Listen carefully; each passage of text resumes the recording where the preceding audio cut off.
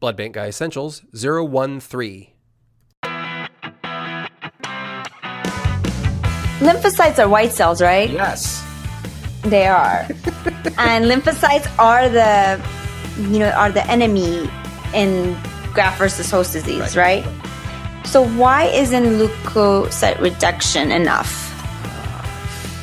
Yeah, well, some people think that it helps, actually.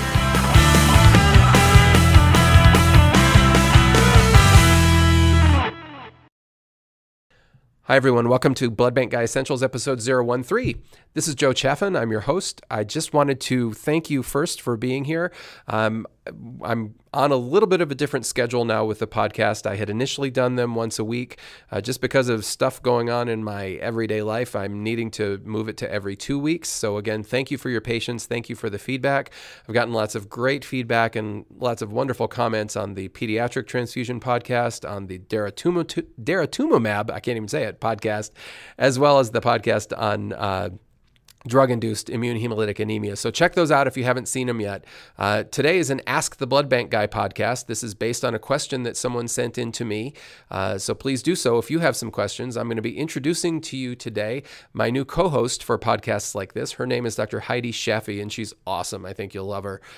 So without any further introduction, let's get on with it and let us talk about transfusion-associated graft-versus-host disease.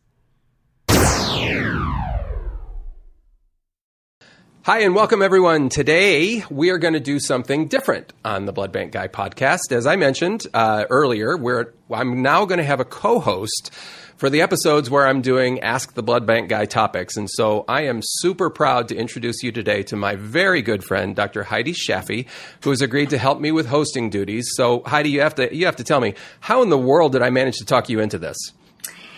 Well, Joe, you didn't have to try too hard. I think I kind of approached you and said, hey, wouldn't it be cool if I could just pick your brains for a few minutes or an hour or so every once in a while? And you thought, I think that's a good idea. Yeah, well, see, that's what happens when you volunteer. You end up with co-hosting duties on a podcast. So, well, no good deed goes unpunished. Clearly. Well, Heidi, why don't you? We're actually going to have you on a later podcast where you're doing the majority of the presenting. So we'll go into your background and your bio a little bit more then. But for now, can you just tell everyone real quickly who you are, what you do, etc.?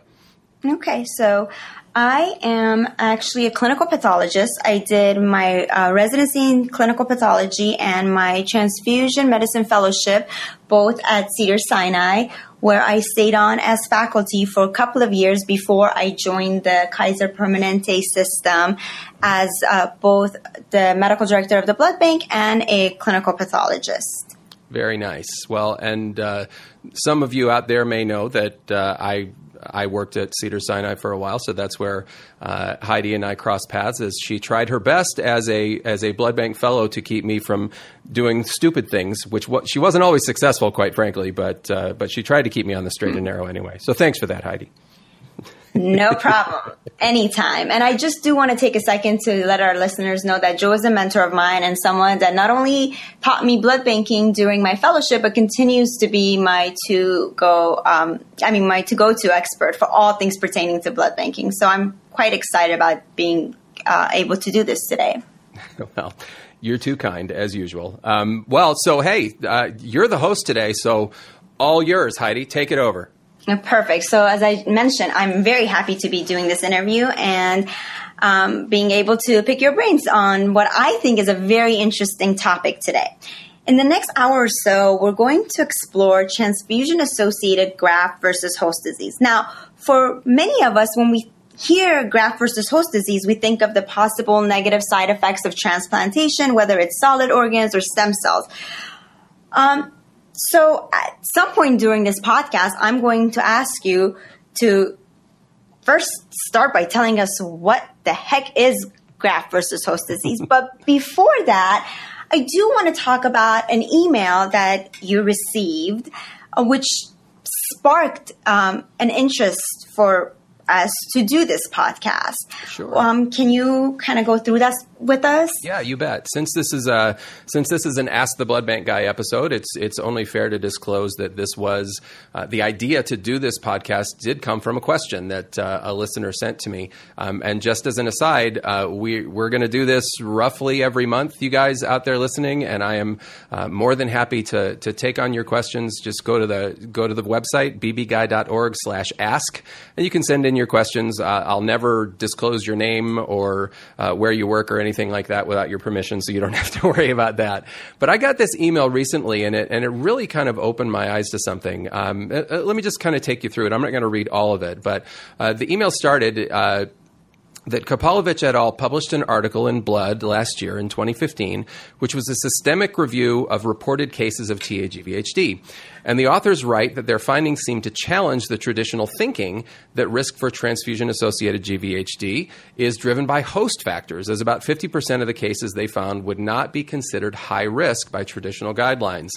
And the author of this email goes on to express some frustration because he is not a blood banker. He is a hematologist oncologist, and he feels like the blood bankers that he is associated with don't seem terribly excited about this article and don't seem like they're kind of adapting and adjusting. And honestly, it's a wonderful, really fair email because he wants to know my opinion and whether or not I think things should change based on this article. So I thought first maybe today we would kind of go through the generalities of graft-versus-host disease and transfusion-associated variety as well, and then at the end really kind of bring it back to that article because I think you need the background before you're able to really understand how this article has the potential to really shake things up. I definitely agree with you, Joe. When you sent this article to me, I thought, wow, this could really be a game changer in how we approach transfusion-associated graft-versus-host disease. So I'm looking forward to discussing it a little later. But why don't we start with you telling us what graft-versus-host disease is?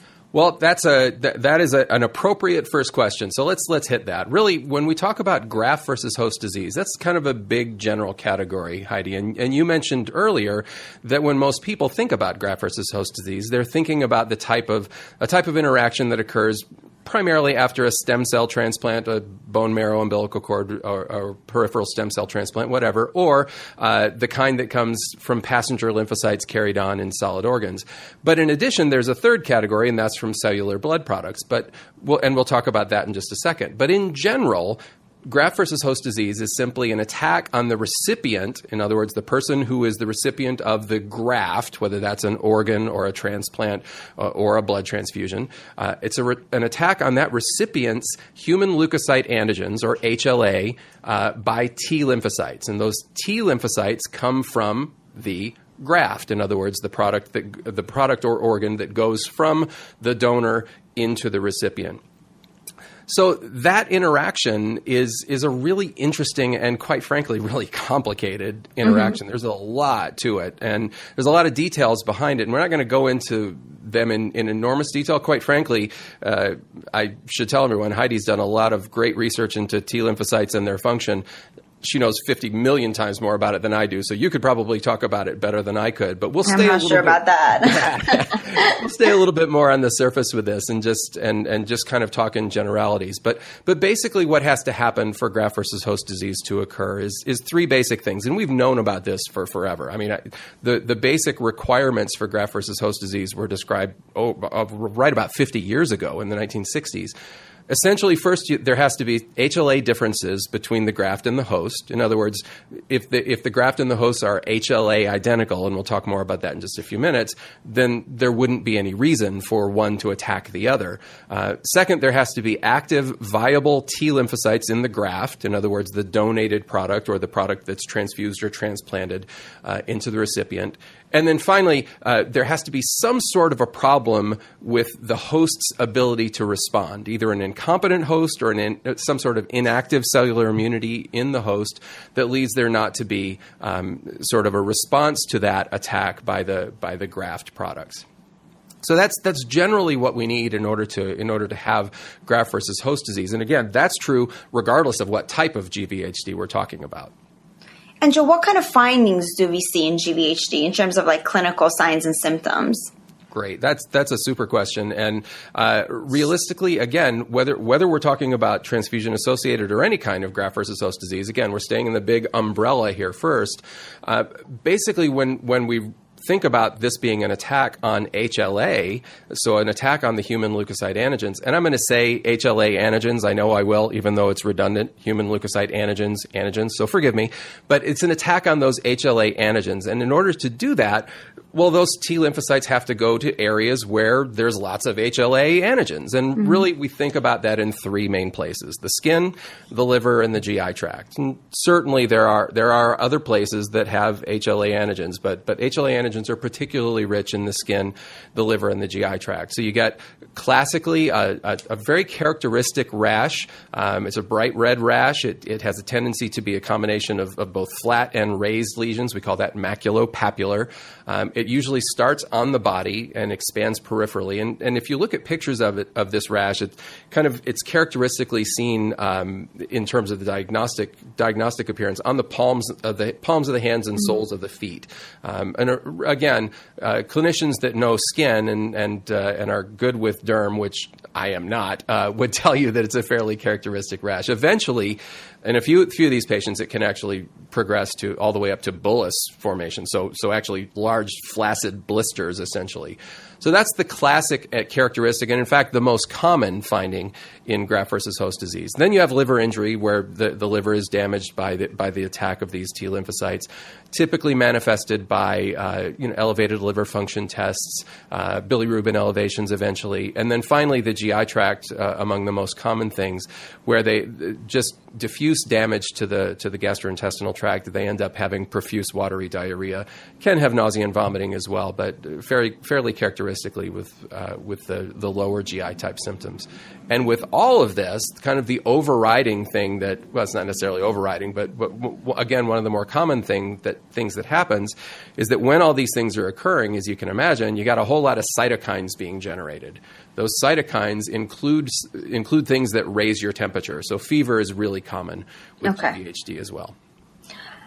Got it. And it can be quite severe, the symptoms that you talked about. Absolutely. And we're not really going to talk about GVHD with solid organ and stem cell transplants, but it's kind of broken down into acute GVHD and chronic GVHD.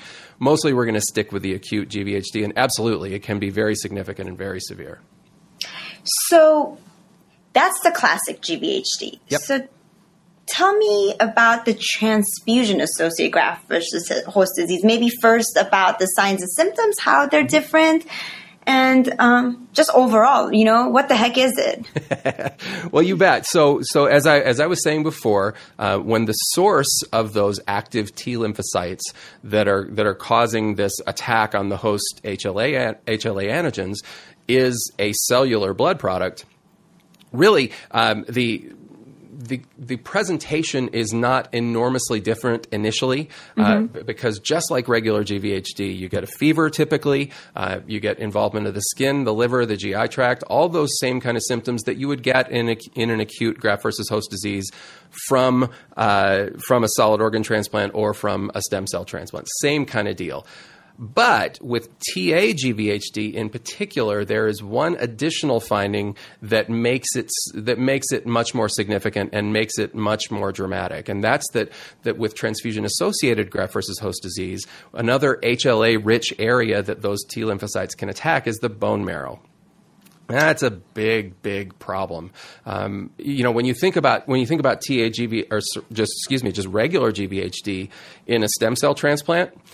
Well, if you think about that, so patients that are getting stem cell transplants, they tend to get preparation beforehand, usually either wiping out the bone marrow or partially wiping out their native bone marrow. Then you give them the stem cells, and even if they get GVHD, there's not a whole lot in the marrow to wipe out, and there's stem cells in the product to repopulate the marrow. But if you're talking about transfusion-associated graft-versus-host disease, you can get that attack of the marrow, but the product that you gave is not rich in stem cells. So there's nothing to replenish that marrow. So the bone marrow just gets wiped out. And that's the biggest problem with TA-GVHD in comparison to so-called regular GVHD. And this is a key point for the residents and, anyone in training who's listening to this podcast. Mm-hmm. This is a very important differentiation between classical GVHD and transfusion-associated graft-versus-host disease, and something that you'll see come up in question format. And, when you're on the rotations, people will ask you, well, what's the main difference clinically? And this is one of the main differences that you want to remember. Joe, is there a definition of, like so many other things in medicine, you have to have criteria to meet certain, to be able to be diagnosed with a certain disease. Is there such a thing for transfusion-associated graft-versus-host disease? Yeah, there is. And actually we're seeing more and more that people in the United States, and in part because of the new AABB standard that requires you to try and use standard definitions for transfusion reactions, there is definitely a definition that is being used, and it comes from the CDC, the Centers for Disease Control, and specifically the National Health and Safety Network, NHSN. These definitions are published. You can do a Google search for them, and the downloads are, I'm 98.9% sure that they're free. You can just download the specific definitions. So according to NHSN, and again, this is the definition in the U.S. I know people listen to this from other countries, so you would need to check with your own organizations. But the definitions include a couple things. First, there's a timeline. Between 2 days and 6 weeks after the transfusion is completed is the timeline for TA-GVHD. And in order to make the diagnosis, you need two things. Well, let me rephrase. You need two categories of things. The first category is some combination of some of the things that we've talked about. And these are the clinical findings, the rash, fever, liver dysfunction, pancytopenia, diarrhea, marrow aplasia, and hepatomegaly, a big liver. So all those things, some combination of that would make you think about transfusion-associated graft-versus-host disease. And in addition to some combination of those, you need to have some biopsy confirmation of a characteristic appearance histologically of TA-GVHD. And that characteristic appearance is seen typically most commonly in skin biopsies, but it's also seen in liver biopsies as well. So the skin biopsy, and well, it's been a long time since I've done anatomic. Dermpath. Yeah, Dermpath is a little bit in my rearview mirror, but there are some characteristic findings that you can go and listen to an AP podcast to find out. Basically, this degeneration of the epidermis, necrotic keratinocytes, and obviously lymphocytes around the superficial capillaries. Not my world anymore. And the liver biopsy, same thing, some characteristic findings. If you've got both of those, some of those clinical findings and the biopsy confirmation, that is consistent with, and that makes the diagnosis of TA-GVHD. So what about some sort of PCR testing and chimerisms? Can you tell me a little bit about that? Because I find that so confusing. Yeah, it's honestly, it's a fairly specialized test. This is actually also included in the NHSN definitions, and it's basically how you can definitively assign this diagnosis, and really the only way to definitively say that this is TA-GVHD, even with those two criteria that I mentioned, is if you're able to establish white cell chimerism. And chimerism simply means there's the cells of more than one person in your body, essentially. So you can do that with biopsies, you can do that with different kinds of samples, and basically you just run PCR and you go, whoops, there's more than one set of DNA here. Got it. So if you've got that, then that definitively says that this person has, again, with the other findings, that this person has TA-GVHD. Now, the details of that in terms of what they're looking for on PCR, I know that there are a lot of different variants that they're looking for, but that's a little beyond where we need to go with this podcast, I think. I agree. Joe, now I've only been practicing for 3-4 years, but I've never seen a case of, fortunately, I've never had to deal with a case of transfusion-associated graft-versus-host disease. What about you? Have you seen any cases, and how common is it? Well, I have been practicing for just slightly more than 3 to 4 years. Just slightly? Just slightly. Well, in about 26 years or so hanging around blood banks, not all practicing, but in that time frame, I personally have never definitively seen one. I've seen suspected cases, but I have not seen a definite case of TA-GVHD. And really, I think that that's true for a lot of people. When we talk about the incidence of this disease, truth is we don't know. And there's a couple reasons for that. First is that I don't believe it happens very often in terms of that classic presentation. But second, it's really easy to miss. In other words, if you've got someone who's already really, really sick, and they get a transfusion that either might down the line lead to TA-GVHD and they expire before the symptoms occur, well, obviously you'd never know that. Right. But further, if you got someone who crashes, 10 days after a transfusion, but they're already super sick from other stuff, it can be really hard to separate that out. So it requires a lot of a very high index of suspicion to make the diagnosis. There's no question that it is underdiagnosed. I mean, no question about that. What we can say is that according to in the United States, all transfusion-related fatalities are required to be reported to FDA. And I actually just went and looked at this before I jumped on the recording today, Heidi. And since 2005, there have been only 3 cases reported, 3 fatalities from transfusion-associated graft-versus-host disease reported to FDA. Okay. So between 2005 and the most recent data, which is fiscal year 2014. But that's fatalities. That is fatalities. Okay. But as we'll talk about shortly, realistically, most of the cases are fatalities because people don't do very well with it. So not a ton of cases reported in the U.S. The study that we'll talk about later actually broke down the number of cases that they were able to find in the literature. They broke them down by particular time frames, and what they show is that in the literature since the year 2000, there's been a total of 66 cases all around the world reported in the literature. So again, not a ton of cases reported, but again, we also know that there's no question that it is underreported significantly. Got it. So I want to now change directions a little bit and ask you about the mechanism of transfusion-associated graft-versus-host disease.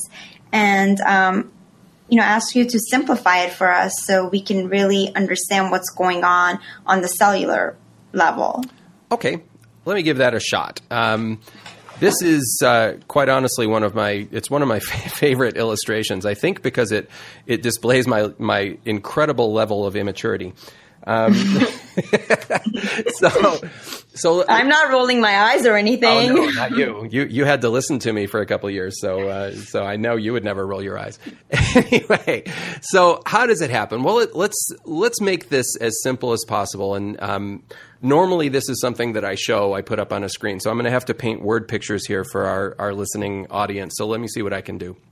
Let's just imagine that we have 2 people. One is a donor and one is a recipient. And let's just assume that they are not identical twins. So there is some level of difference in their HLA types. One person has one type, the donor has one type, the recipient has another type. Mm-hmm. So it's really important to understand the normal situation. In other words, what normally happens when this particular patient's transfusion goes into this particular recipient. Now, again, this is normal. Under normal circumstances, a transfused cellular blood product that contains viable active T lymphocytes is transfused into the recipient, and the white cells that are in that product take a look around, and they do exactly what you would expect a white cell to do. In other words, they look around and they analyze what's the HLA type of all these tissues that I'm seeing in this person's body, and they would say, as you would expect, it's not me. And so as a result, those transfused cells would try to proliferate and would try to mount an immune response of some sort against that host's tissues. Now, again, that's normal. That's exactly what you would expect a T lymphocyte to do.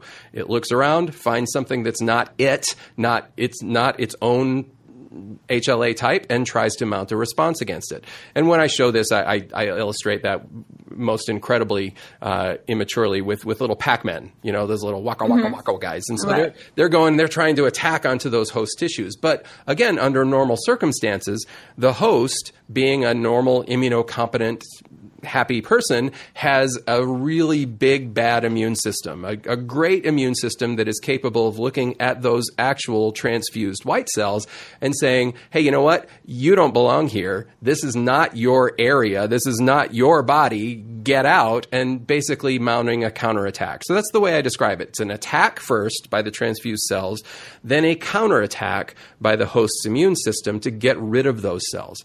Again, that's normal. We see that. We see that white cells actually hang around in someone's body after a transfusion for a few days. That's not uncommon at all, and that's normal. So again, that's what we would expect to happen under normal circumstances. Now, in TA-GVHD, though, something gets thrown into the works. And I tend to illustrate this because, as you know, Heidi, I spent a long time in the military, and it made a big impression on me. So let's talk about this in military terms, okay? So under 3 different scenarios, we might have a problem with that normal attack counterattack sequence. Okay, so first, what if the host doesn't have enough soldiers? In other words, the troops are depleted. The patient is leukopenic. If there's not enough soldiers to fight off that counterattack, to fight off that initial attack, we may have a problem. Okay, that's situation 1. Situation 2 is, what if the soldiers are under orders not to counterattack? In other words, the patient is immunosuppressed, either from a pharmacologic reason or from some other reason, whether that's a built-in inherited cellular immunity or whatever. You may have plenty of soldiers, but the soldiers they're not allowed to attack those invading cells. Again, that's a potential problem. The third scenario is the one that people miss, is the one that people forget about. And that's that the enemy is camouflaged. Okay. And we need to go into this in pretty significant detail to make sure people understand this. So when the enemy is camouflaged, what that means most commonly is that the invading cells, in other words, those transfused cells, are typically homozygous for a particular HLA haplotype. Now, that's a lot of words. So those of you that if that's Greek to you, let's talk about that for a second. So I'm going to give you an example. I'm going to tell you the HLA type of the genotype, I should say, in the HLA locus for the attacking cells and the recipient cells. And again, hang with me here. Paint the word picture in your head. Okay, let's imagine that the transfused cells carry 2 different genes for HLA antigens. That's true for everyone. And one allele, one of those copies, has a genotype of HLA A1B2. Now, don't write me. I know. I'm making this simple. I'm just imagining. Okay, A1B2, and the other chromosome has the same allele. In other words, they're homozygous for HLA A1B2. Again, I know that's not accurate, but we're being simple here. Now so he's got 2 copies of the same allele. If that is transfused to someone who has their HLA type being on one chromosome, A1B2, just the same as the 2 copies that transfused person has, but the other chromosome has A3B4, suddenly we may have a potential problem. Because what I mean by that is that those transfused cells that are A1B2, A1B2, go into the body, and they look at the body and the recipient, and they see that A3B4 that's on the second chromosome, and they say, oop, not me, I'm going to attack. But the reverse is not true, because that recipient who has A1B2 on one chromosome would recognize that homozygous person as being okay. So in other words, we'd have an attack, but we would not have a counterattack. And that's the potential problem when the enemy is camouflaged. We call that the one-way HLA match. And I'm going to, by the way, just so everyone knows, I'm going to put up some slides on the show page for this episode, so you can kind of see that more graphically, and it'll make more sense to you. So again, I've talked for a long time. I'll shut up in just a second, Heidi. So the three scenarios: not enough soldiers, so not enough soldiers to counterattack. The soldiers are deactivated, or the person is immunosuppressed. And then finally, the enemy is camouflaged, that one-way HLA match with an HLA homozygous donor and an HLA heterozygous recipient. Any of those, if you have any of those, you get an attack, but no counterattack, and those transfused T lymphocytes just start going crazy. So, Joe, what's the main, walk away, take-home message from this? Homozygous donor, heterozygous recipient, yep. And the other 3 points that you talked about. The other 2 points, not enough soldiers, and soldiers are deactivated. Okay. Right. And what about, is it with all products? Like anything that comes out of the blood bank could cause this? Yeah, not quite. I think that what we've focused on historically, and for good reason, is the so-called cellular blood products. And it's not really an accurate term to say cellular blood products. We think of cellular blood products as of whole blood, I should say, red cells, platelets, and granulocytes primarily. And we don't think of the plasma products like frozen plasma and cryoprecipitate as being quote-unquote cellular products. The truth is there are plenty of cells in there.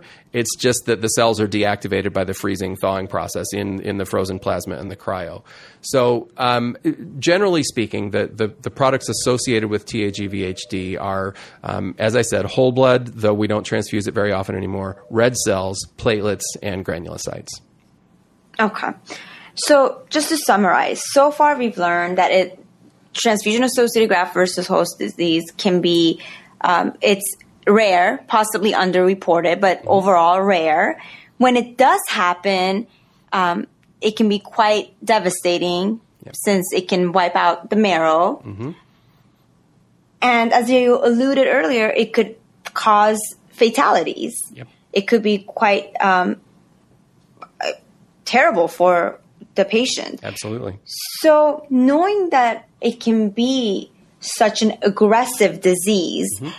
Who should we, protect from it? Who's at risk? Yeah, that's, we've spent a lot of time in the past working on that and trying to figure out who are the people who are at risk. And I think you can kind of break it down into three main areas, with a couple of others that are kind of a little bit more borderline and not quite as clear. So let's just give you the main areas for what I would call the traditionally thought at-risk groups. And the first of those is babies.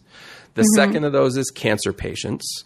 And mm-hmm. the third of those is people that are getting HLA similar products. In other words, the risk of that one-way HLA match that I talked about before. So we can go over each of those. Let's. You want to start with the babies? Let's start with the babies. Yeah, the babies. So in terms of babies, really the first cases that we knew were TA-GVHD came in babies with inherited cellular immune defects. And there's a whole bunch of them, and there's, again, a lot of details behind it that I either don't know or don't want to take the time to go into. But severe combined immunodeficiency syndrome, or SCIDS, as people call it, Wiskott-Aldrich syndrome, DeGeorge syndrome, things like that are inherited cellular immune defects. And it's really pretty simple to understand why that would be a problem. There's no counterattack, right? The baby can't counterattack the viable T lymphocytes that come in. So that's pretty clear. There's no immune system, or it's an immature immune system. Yeah, you bet. Absolutely right. And for similar reasons, premature babies, most people think that their cellular immunity is not adequately developed for them to fight off the attack of the viable T lymphocytes. So most people will say premature babies are at risk. Clearly, we know that babies who get intrauterine transfusion, that's been pretty clearly shown that those babies are at risk for TA-GVHD. And I'm not really sure why the intrauterine part makes such a big difference.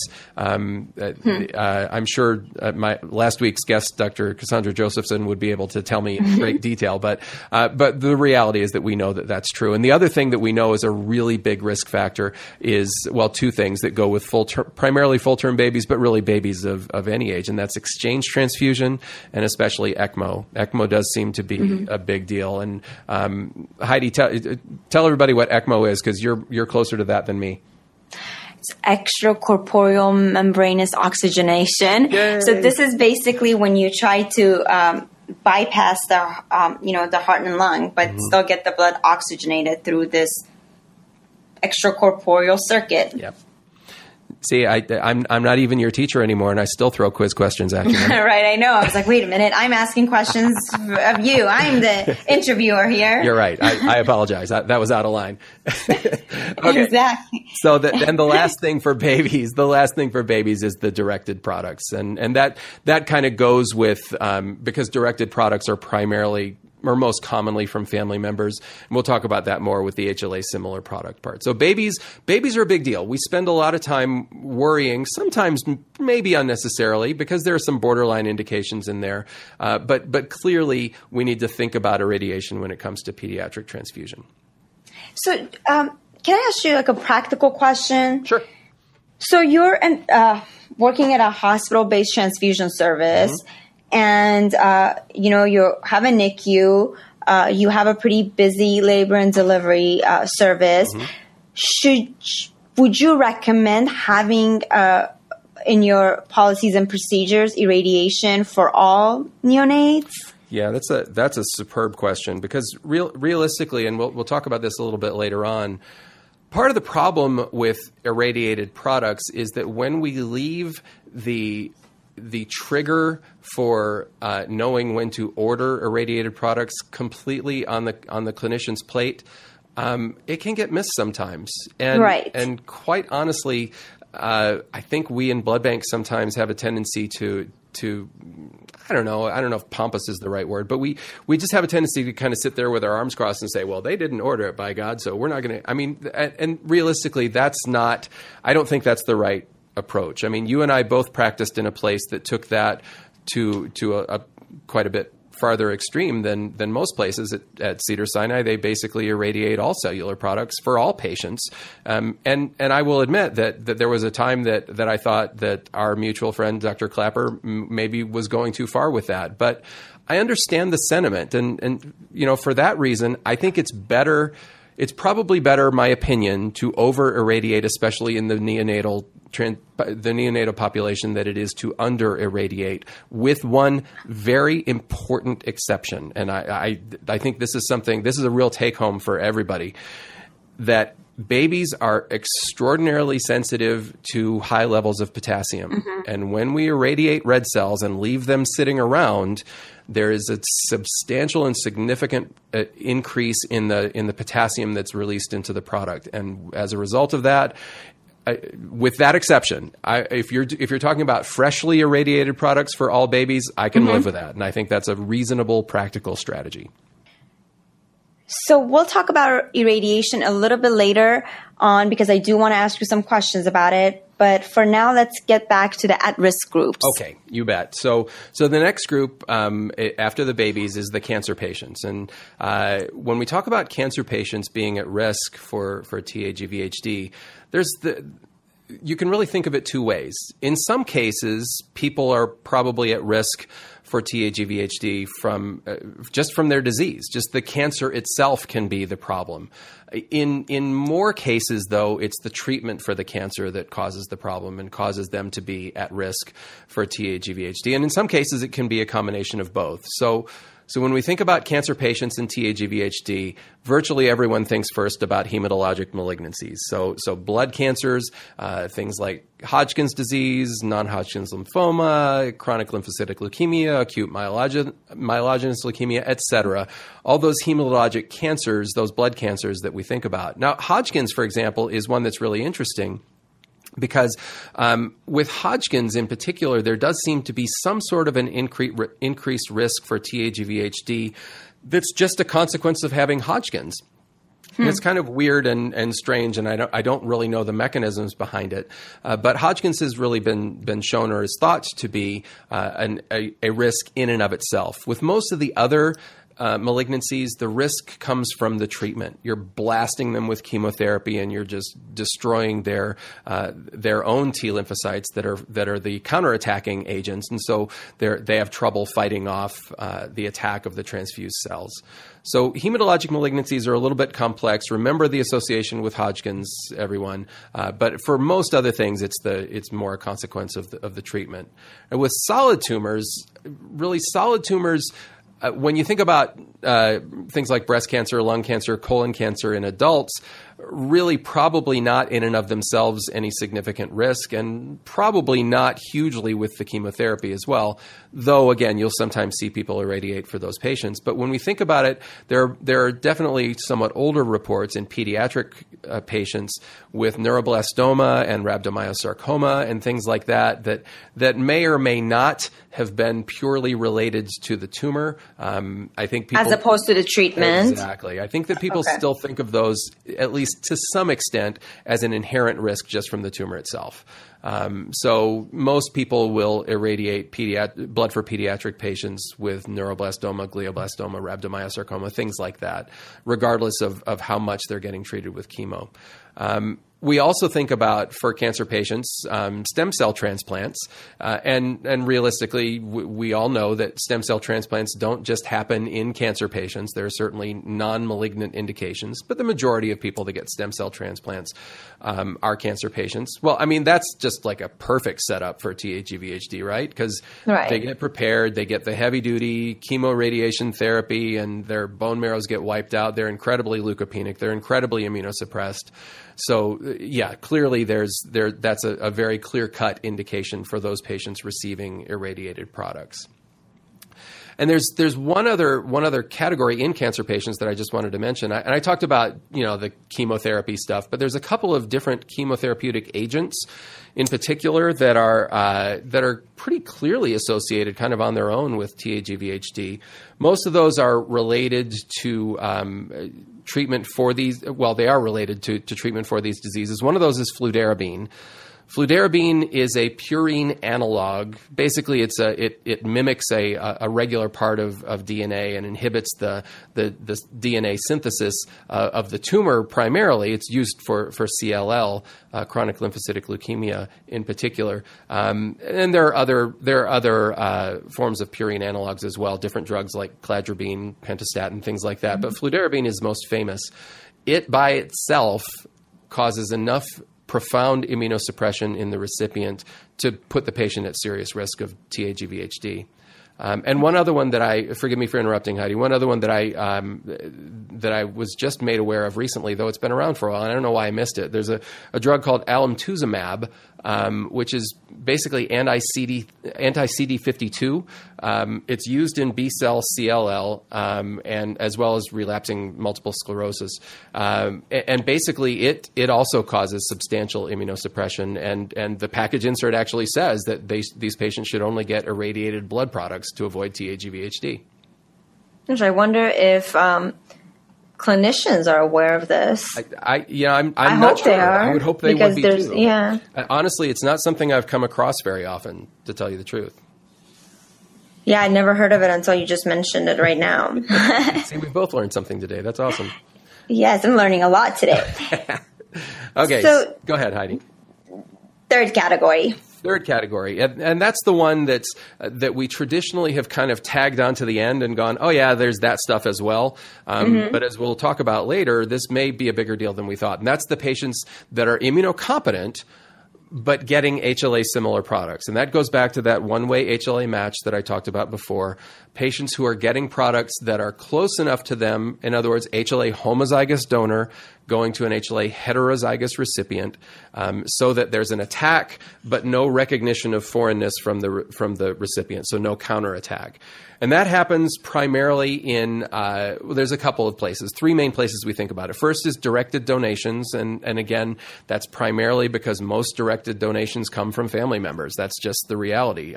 We see someone in our family that's really sick. We want to give them blood and help them out. And, in families, just statistically speaking, there's a much higher likelihood of there being that HLA interaction that I was mentioning.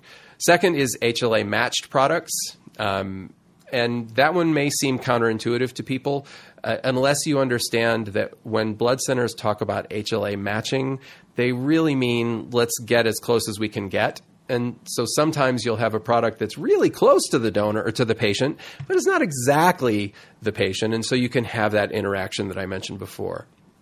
And then, the homozygous donor, heterozygous recipient. You got it. And then the last one is that same interaction in a society that happens to be HLA limited. And what I mean by that, actually, I can just give you an example of that. In certain countries, Japan is the best example that we know of, just because of the somewhat limited HLA diversity in that population. If you get a transfusion in Japan, the risk is somewhere in the range of 1 in 1,000 or so that one-way HLA match will occur, just with a random off-the-shelf transfusion. That's a pretty big deal. I mean, that's a pretty high risk. You can compare that to the United States, and the numbers vary in the United States, but it's generally somewhere around 1 in 20,000 to a 40,000 risk in the U.S. So substantially more likely in Japan, and quite honestly, that's one of the reasons that the number one place where TA-GVHD occurs is in Japan historically. But they've taken steps to prevent that now that we'll talk about shortly. And Joe, you had mentioned that there are also a couple of other categories that, there's some research or some studies have shown that may benefit may be at risk. Yeah, a couple of others, one of which is probably not the case, and that's cardiac surgery patients. I think most of the thought with cardiac surgery patients is that probably the first reported cases that we really knew of before we really knew what it was of TA-GVHD was something that was called postoperative erythroderma. Basically, it's a milder form of TA-GVHD, and it was in Japan, and it was because of that interaction that I was just describing. And realistically, now, aside from that, when we're talking about transfusions in cardiac surgery patients in the U.S. and other countries that don't have that risk, probably not a huge risk, but you'll still see that sometimes in the literature that because of that old historical risk in cardiac surgery patients, people will talk about that. I think it's probably not a real thing anymore. Okay. And the last one is aplastic anemia patients. And there's debate back and forth about this. A lot of times patients that have aplastic anemia are transplant candidates, and so for obvious reasons, they're going to just as a transplant candidate they would be at risk. But more importantly, one of the treatments is anti-thymocyte globulin, which severely immunocompromises them even further, and so again they would probably be at risk as well. Okay, so, you've mentioned, we've been talking about how this is an immune-mediated process. Mm-hmm. It's the immune system of the recipient that's not able to do the counterattack. Mm-hmm. So what about AIDS patients? Are they at risk? Yeah, that's, up until not too long ago when I actually finally found an article, I always said that there had not been a reported case of TA-GVHD in an AIDS patient, but there actually is one now. It was in a child, a childhood AIDS patient. But realistically, the likelihood of an AIDS patient getting TA-GVHD seems to be very small, and there's a lot of detail behind that. There's competing theories as to why. One theory is that it appears that the CD8 T lymphocytes are are protective from TA-GVHD, and obviously in patients with AIDS, CD8 function and number is preserved much longer than CD4 function. So that may be the issue, or there may be some other just imbalance in their system because there's a lot more to TA-GVHD than those Pac-Men and soldiers that I described at the beginning. Something in terms of the cytokine mix may be thrown off, but realistically, most people will tell you that AIDS patients are not at significant risk for TA-GVHD. However, I will tell you the truth. Anytime somebody asks, I will give them irradiated products for an AIDS patient. I'd rather not report the next case, put it that way. Okay. And then you talked about stem cell transplant patients. What about solid organ? Oh, great question. Yeah, with solid organs, again, there doesn't seem to be a great risk of TA-GVHD. There are some reported cases, I will freely admit to you, but the problem is, how do you separate out where those T lymphocytes came from? Did they come from the organ? Did they come from the transfusion? Most GVHD in solid organ transplant patients come from passenger lymphocytes in the organ. Just like the classical GVHD. Exactly. Okay. Though again, honestly, when transplant surgeons ask for irradiated blood, I give it to them. I don't want to have that fight. I don't think it's worth it because I think that the data is still a little bit unclear on that. And so just, again, we kind of talked about this a little earlier about how to handle the babies. So would you say if a surgeon or if a provider asks for irradiated product, and if your facility is able to somewhat easily provide it, we should provide it? Yeah, that's really how I feel. I mean, I think that the consequences of irradiating blood or over-irradiating blood, let me be clear, irradiating blood when there may not be a solid indication to do so, I think the consequences are small, provided you're not keeping it on the shelf for long periods of time before you transfuse it. I have a very strong belief and tendency in practice to, if they ask for it, I'm generally going to give it to them. I feel the same way. And okay, we've touched on this before, but can you tell me about the prognosis and of transfusion-associated graft-versus-host disease, and also if there's any treatments for it? That's the problem with this, Heidi. Unfortunately, TA-GVHD, once the diagnosis is made, it's pretty much a death sentence, and that's. You'll find articles that talk about the fatality rate, and they'll pretty much all say at least 90%. When we talk about this article at the end, that's pretty much the number that they came down to, 90+%. So I think it's a reasonable number. So in the vast majority of cases, there's really nothing you can do. You can nail them with heavy duty immunosuppressives. I mean, things obviously starting with steroids, people do that. That usually doesn't touch it. IV immunoglobulin, azathioprine, cyclosporin, antithymocyte globulin, you name it. Bring out the big guns and hit them with it. It just usually doesn't work. And the problem is that it's that marrow that's the issue. The marrow is wiped out, and not only is it wiped out, it tends to go fibrotic. And usually there's just no coming back from that. And these patients will die either a hemorrhagic death or an infectious death, typically in the span of 3 to 4 weeks after diagnosis. That's the fairly predictable pathway. Joe, so these lymphocytes that come with the donor product, they replicate inside the recipient? Yeah, they replicate in a big way. They actually, I mean, the buzzword that people use for transplant is engraft, and that's exactly what those cells do. They engraft. They become part of that recipient and go crazy and just multiply and multiply and multiply and take over the system. So if someone were to transplant, what kind of HLA match do we do? Do we do? I don't know the answer. I'm not trying. No, it's a great question.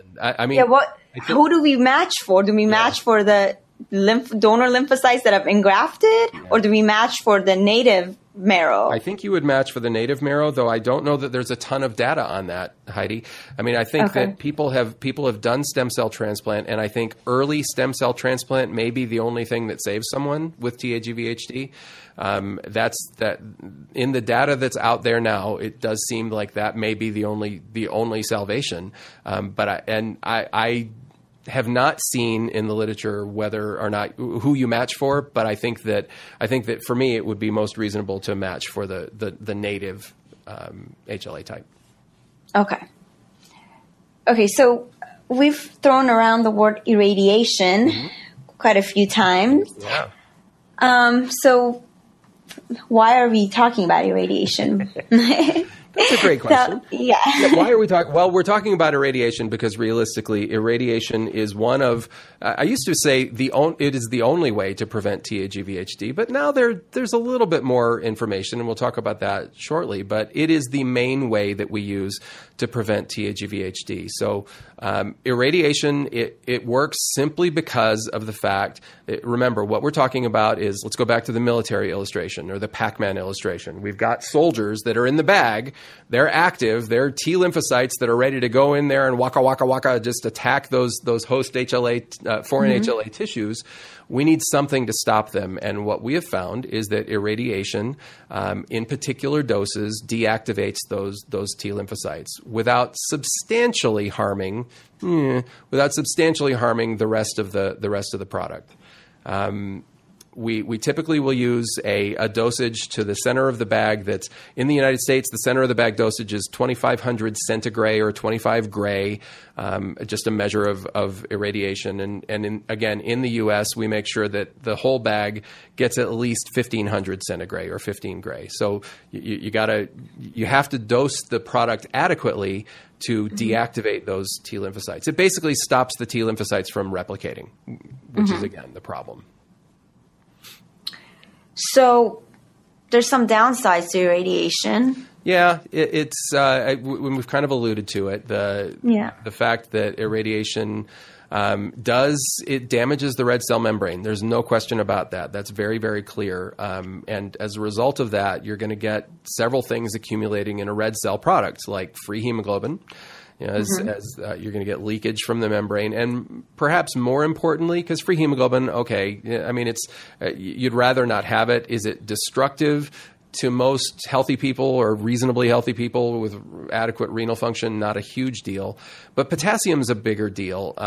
It's basically when the membrane gets hit with this level of irradiation, you damage the sodium-potassium pumps. So that gradient that you normally have, keeping potassium inside the cell and pumping sodium outside the cell, kind of goes away. And suddenly you have roughly triple the quantities of extracellular potassium.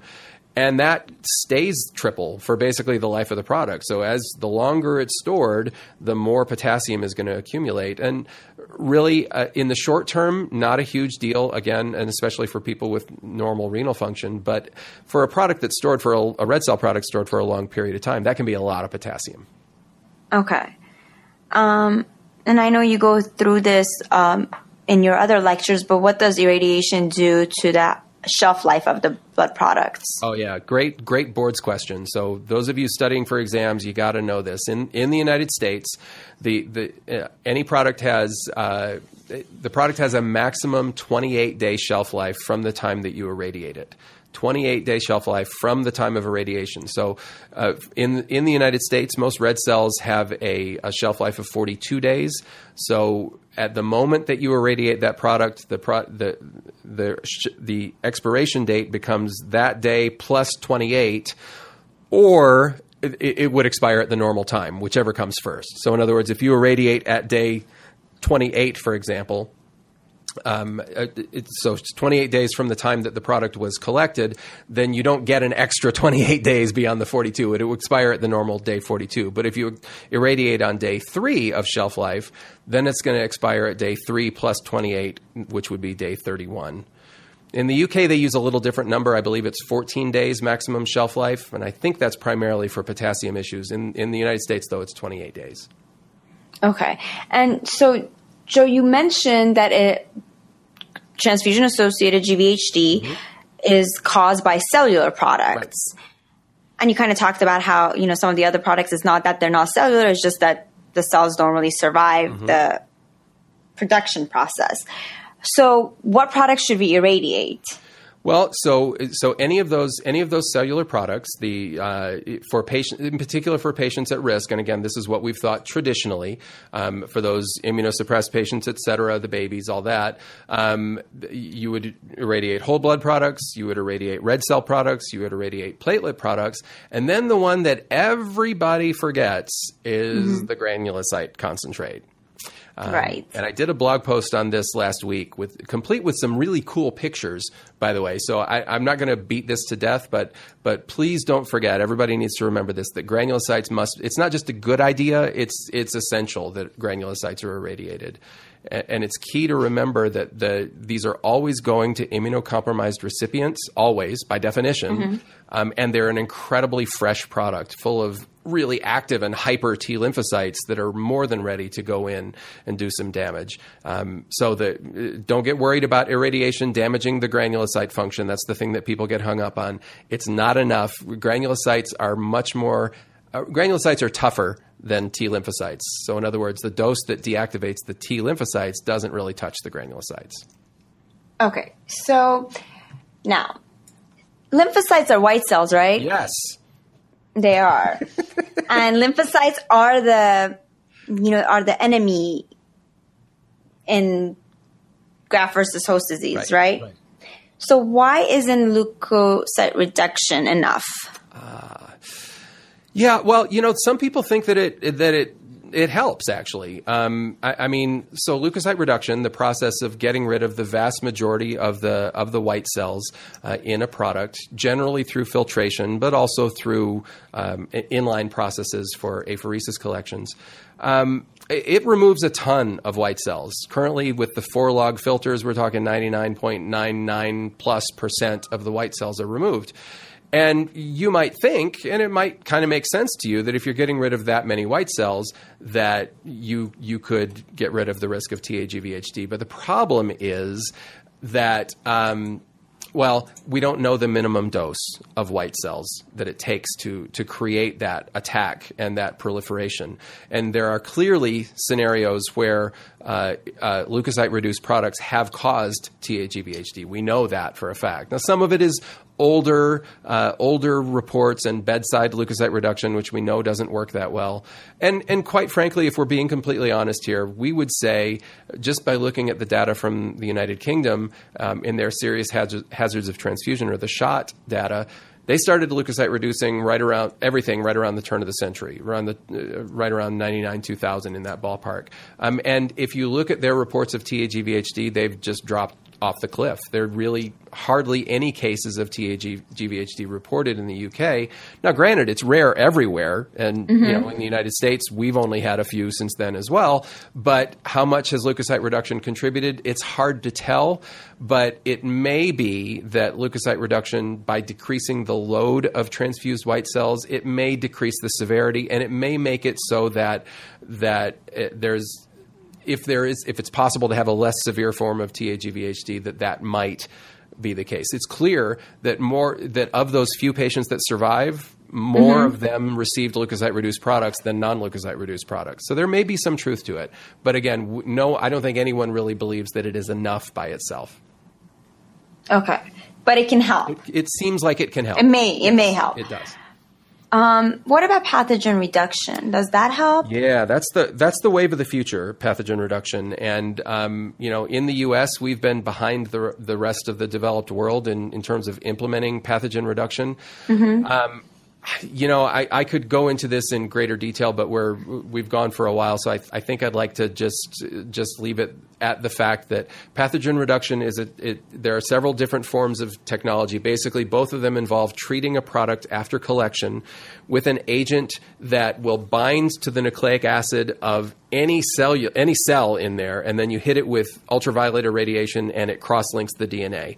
So it's primarily, obviously, for organisms, but it also deactivates the white cells in that product. So either way, it deactivates those T lymphocytes as well as the pathogens, and it seems like pathogen reduction, once it is fully implemented in the U.S., which is going to be a while, it's approved with one technology for platelets right now, but once it's eventually, I think, approved, then irradiation may become a little less important? Well, in fact, a lot less important, because the pathogen reduction seems to work as well as irradiation in deactivating those T lymphocytes.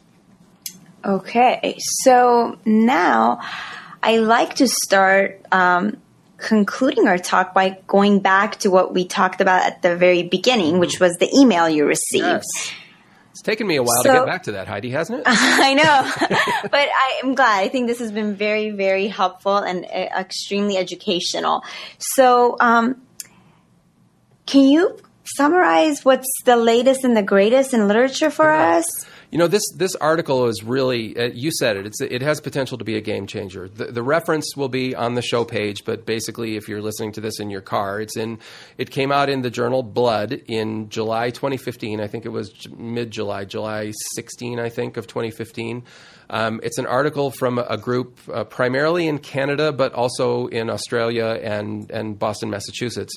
But they essentially decided that they were going to analyze every single published case of TA-GVHD in the literature. And this was a big job. They went through a ton of different cases. They eliminated a bunch for various reasons. Again, you can read the article to see why. But they ended up analyzing 384 unique cases.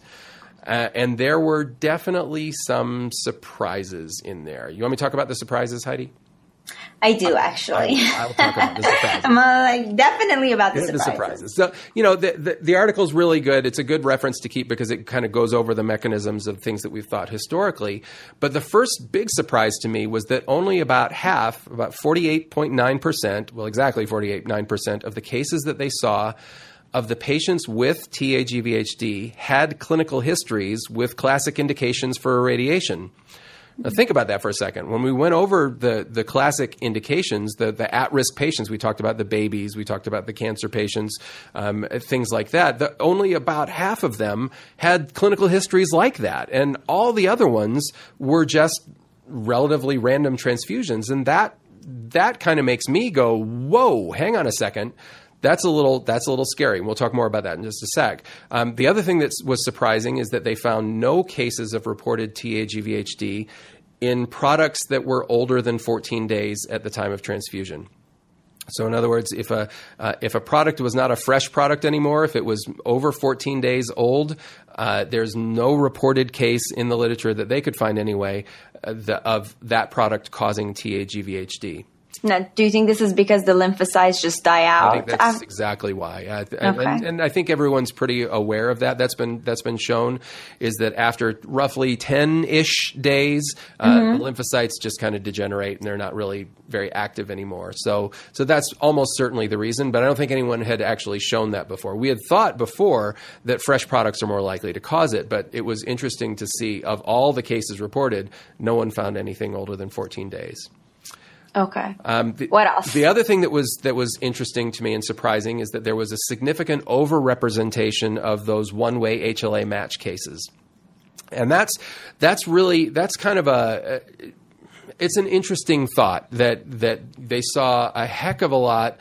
Well, to be fair, not every case had HLA typing, so they don't know, out of those 384 cases, they don't know the HLA types for all of them. But of the ones where the HLA types were reported, there was a really super high proportion of them that were in immunocompetent recipients who got a one-way HLA matched product, either knowingly or in most cases unknowingly. And that's interesting to me, because that suggests, as I said before, that we always have thought about this in populations like Japan, where there's HLA limitations and there's a much higher risk of getting that one-way HLA match, that it may be a bigger deal than we thought, that there may be there's definitely overrepresentation in the group that they found.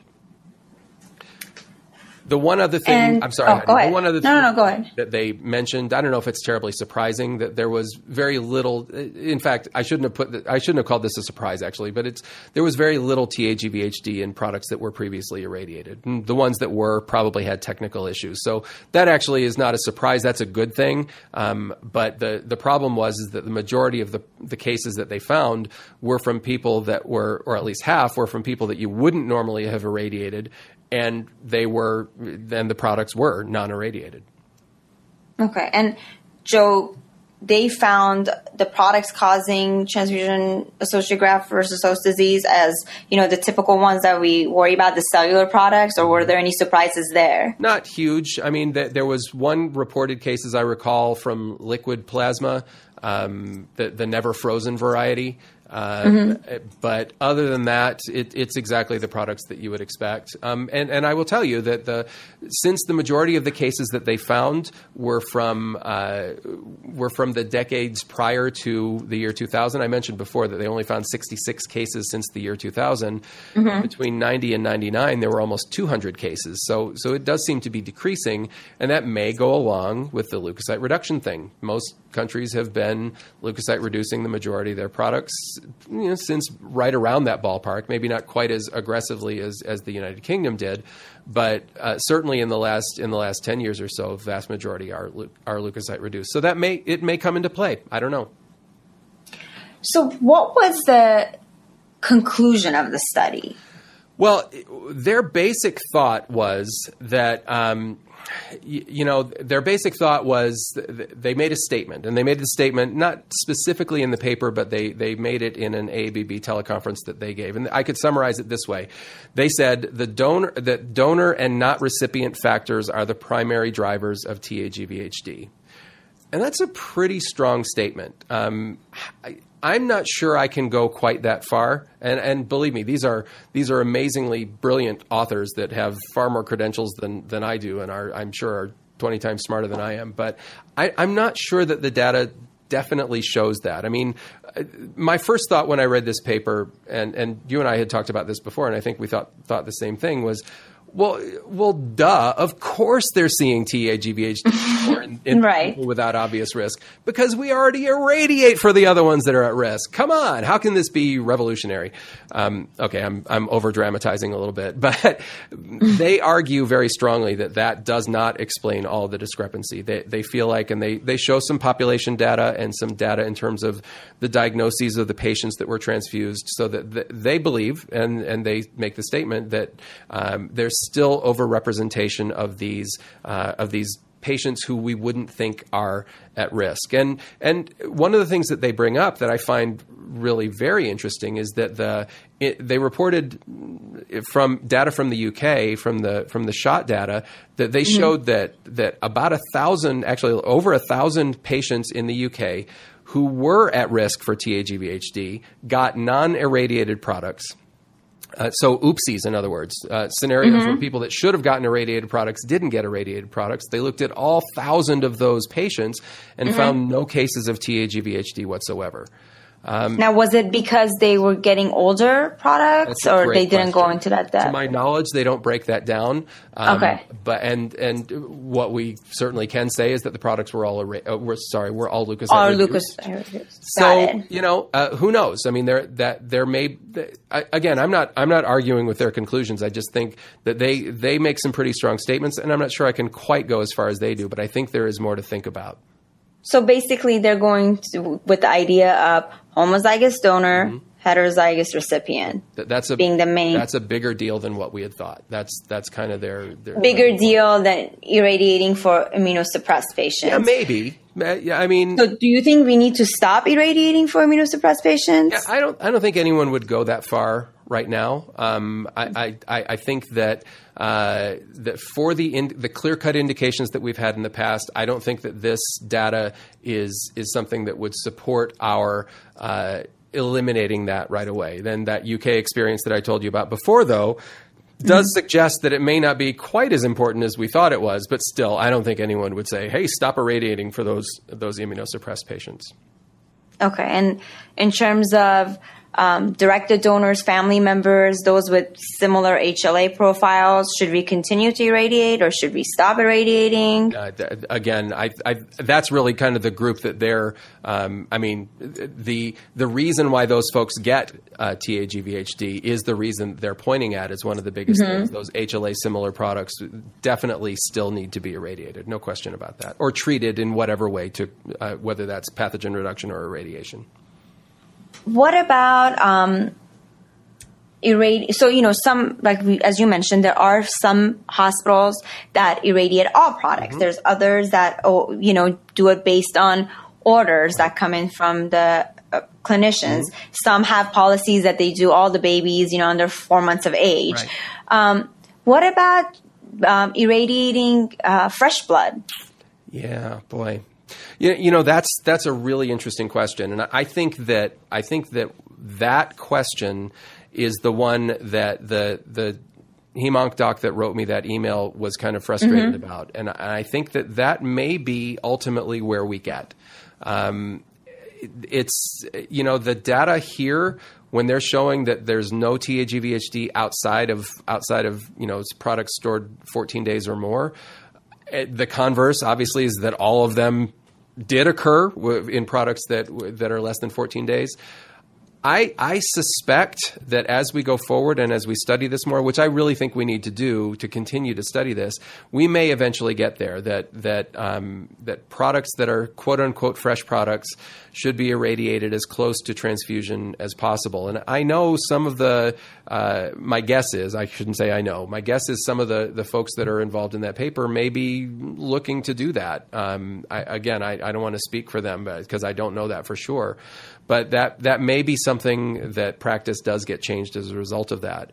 But the other thing to think about is that if that's true, does that mean that if for people that we don't really know are at total risk for TA-GVHD, like babies that haven't had an exchange transfusion or an intrauterine transfusion or a solid tumor patient or a non-Hodgkin's lymphoma patient where we don't have that inherent built-in immune defect. If those people get blood that's older than 14 days, do we not have to irradiate those blood products? I don't know. Or do we just give everybody older blood?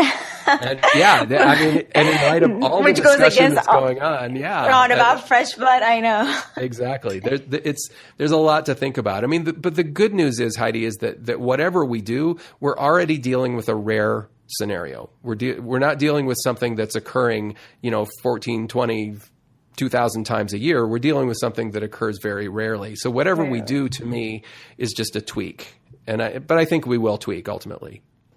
And, the authors did conclude that it was the one-way HLA match that was the most problematic.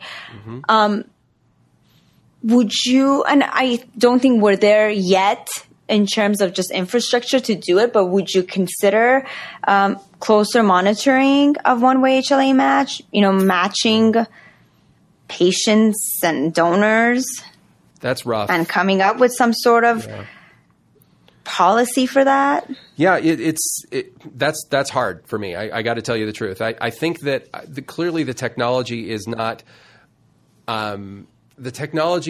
there to routinely do HLA matching on donors and recipients. I mean, we technically could do it, but it would be extraordinarily logistically difficult, to say nothing of the expense. And I don't want to, me, I don't want to make it all about the expense, but it is an important consideration. No, of course it's important. Yeah. The alternative to that is to do what some facilities have gone to, as you mentioned, and just do a blanket, everything gets irradiated policy. And I have said before that I think that might be more aggressive than we need to be. But, in light of the data that's here, I think that's something that a place that has the ability to do that, like a Cedars-Sinai, for example, I can understand why they would. Again, we're talking about small numbers, tiny amount of risk, but if it's easy enough to do, if you have the capability on site to do it, what does it hurt? Well, probably not much. Again, provided you're not keeping the product around for a long period of time after you irradiate it. Got it. Because again, irradiating, like you said, shortens the shelf life as well. So you have two ways to go: irradiate from the beginning, right when you get the product, so lose 2 weeks of your shelf life, or wait till day 14 and irradiate, and then transfuse older blood routinely. But then if you're transfusing older blood, you may not even need to irradiate based on what the paper says. So there's a lot to think about. There's a lot to think about. And the older the product gets before you irradiate it, the more of a potassium issue you have as well. So I don't think that the irradiate after 14 days thing is going to fly. My guess is we're going to end up with some combination of irradiating stuff under 14 days and somewhat more blanket irradiation for people that might be at risk. I don't know. I mean, I think it's going to be be interesting to see where all this leads us. But and really, we're speculating, so we probably should stop. But that's the reality. It's not as simple an equation as we used to think, and that's the message that I want to get across. I think this paper it puts up a lot of questions about the way we've always handled things.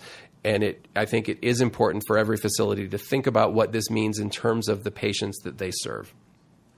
Well, Joe, this has been a great discussion. Thank you for allowing me to be part of your podcast and for giving us a very in-depth look at transfusion-associated GVHD and including some of the latest findings in literature and going over this fascinating paper that really, I think, may be a game changer. I appreciate it, and I want to thank our listeners for listening, and hopefully we'll reconnect sometime later with all of our listeners. Thanks, Heidi. Hey, everyone, it's Joe with just a couple of closing thoughts. One thing I didn't cover in this talk very much, really hardly at all, was the mechanics of irradiation. And if you're interested in that, you can go to the Blood Bank Guy video page. That's bbguy.org/video. And there you'll find a video that I made on why we radiate blood. It's not as much detail on the other stuff that I talked about today, but significant amounts of detail on the mechanics of irradiation, how it works, what the alternatives are, etc. So thank you for hanging out with me for this longer than normal podcast. I really appreciate you sticking with it.